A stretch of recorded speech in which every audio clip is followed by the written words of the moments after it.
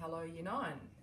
The purpose of this video is to show you how to find the focal length of a concave lens. Reminder from a previous video that lenses are pieces of glass or plastic that have different shapes. These two are convex lenses and they're the ones we'll be finding the focal length of. This is a concave lens which we don't need today, so we'll place back in the box. A previous video showed you how to set up the ray box. I'm assuming you've watched that. To find the focal length of these lenses, we need to have selected the 3 slits. And we've observed earlier that placing this shaped piece of glass in front of it, the convex lens, it causes the rays to focus or to cross over each other. And we're wanting to record this on a piece of paper, hence I have it set up on the piece of paper below. So in order to do that, I'd trace the actual shape of the lens first,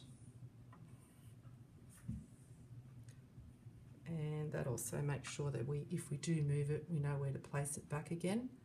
And now we need to record it, be able to draw those straight lines once we take the lens away.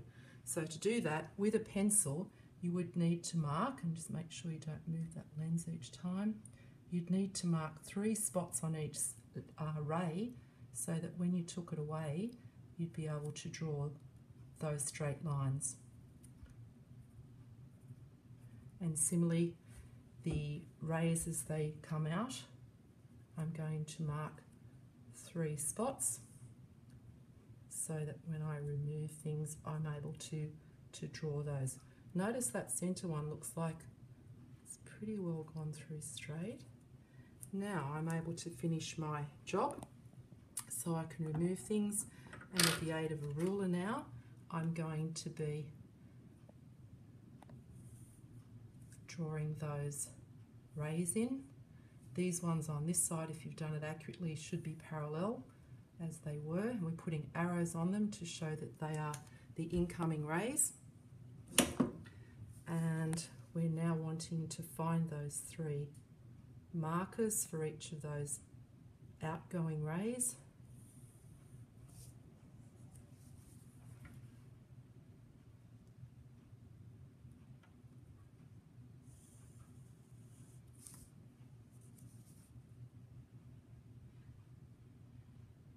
Wasn't quite straight hitting on.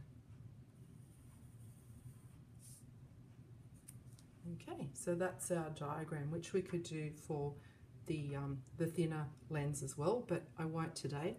But if we're after the focal length, we're looking at the distance between, so with a lens you'd need to draw a line down the centre, because the focal length would be the measurement from here to here. So on this particular drawing, I've got about 43 millimetres would be the focal length of this particular concave lens. Thank you for watching.